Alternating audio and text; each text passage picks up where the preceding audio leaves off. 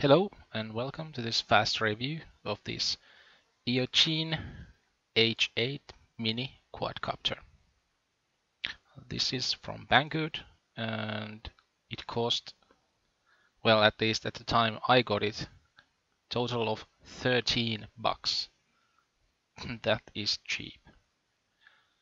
So let's see what we have inside the box.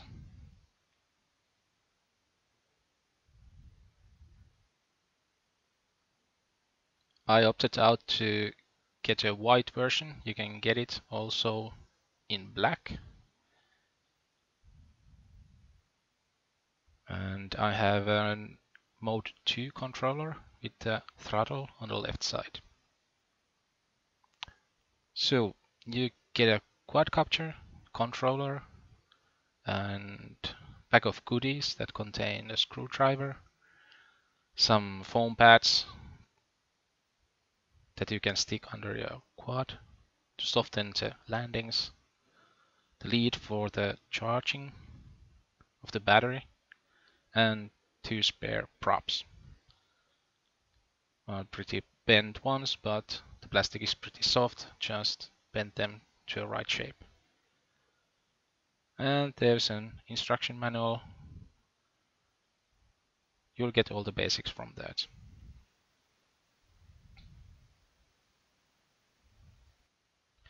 Here we have the quadcopter itself. You can fit it inside of your palm. It's 77 millimeters motor to motor across the board.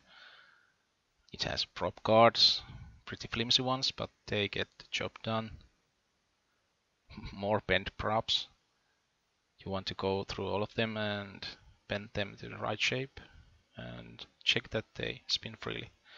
I had one prop that didn't spin freely, but pulling it out a bit and it started working okay.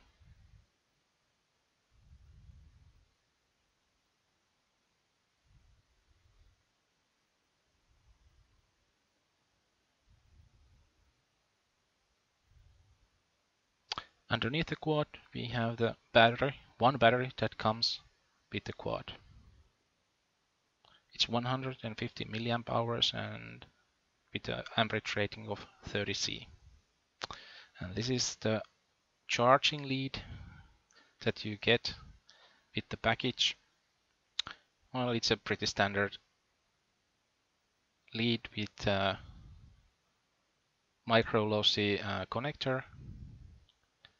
Just plug the battery in and plug the other end to the USB port.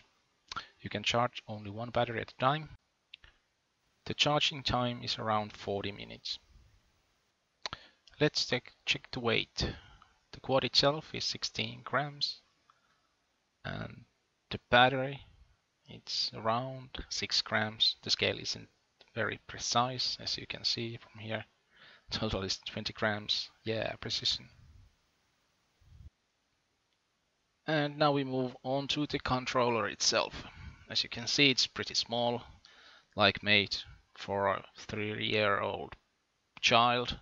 It's, well, you have to have a small controller so that the package itself can be pretty small, but that can make flying a bit frustrating at times.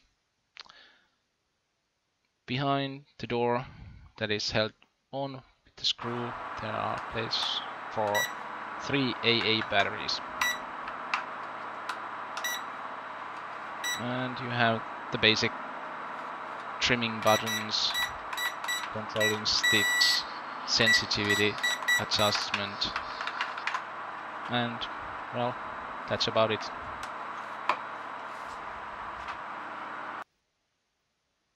You might want to install these foam feet under the quad.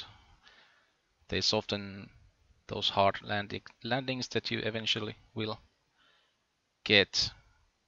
Just peel off the adhesive part and stick them on.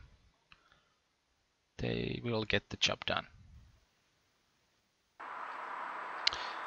To get everything ready for flight, you just insert the battery, connect the battery lead. You get some nice flashing LEDs.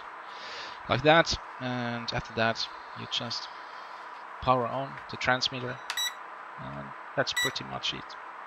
The manual says that you have to use throttle during the startup procedure to get the binding done, but for my quad it didn't require that.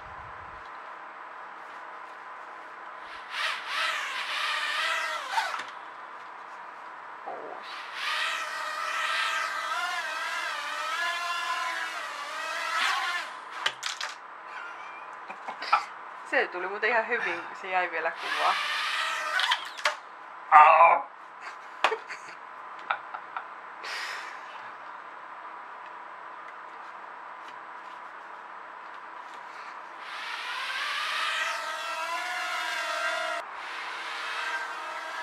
Even though the controller is pretty small, you can get pretty precise flying out of this machine. Well, you have to use very small movements to achieve this. But that's it. I can recommend this for a first-time pilot because the flying is easy, and if you bump into something, there is really no damage to your copter or your property. So just be brave and fly away. And here you can see how those prop cards work, and well, as you can see, they do a pretty good job. The idea is not, well, at least in our place, the idea is not to protect furniture, but those tiny props that will fly away if you hit something. This way you can just keep flying, bumping into things, and for example, flying against the roof, and well, just keep on flying. Yep. This is the first time flying this outside. Everything's ready. And this is also the first time that I try the headless mode. Still in normal mode. And now in headless mode, and whoopsie. To do flips, you just press the right controller stick, so I opted it out to fly in normal. Flick it to the side you want to make a flip. Now trying some flips. And it works pretty great if you can keep the props on.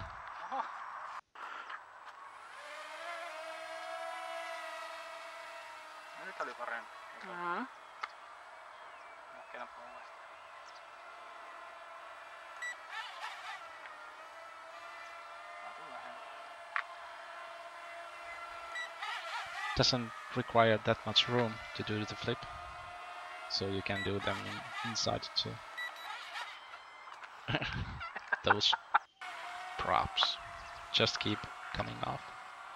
And here we have some well normal flying with some banked turns, and the quad can handle them quite easily if you have the thumbs for it.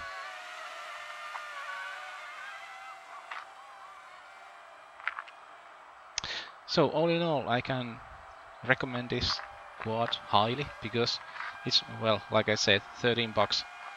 It's basically nothing, and you can get a controller, and this is not an infrared link but a true radio, so you get more range. It should be like 30 meters or something like that. Yeah, get one fast. Link in description.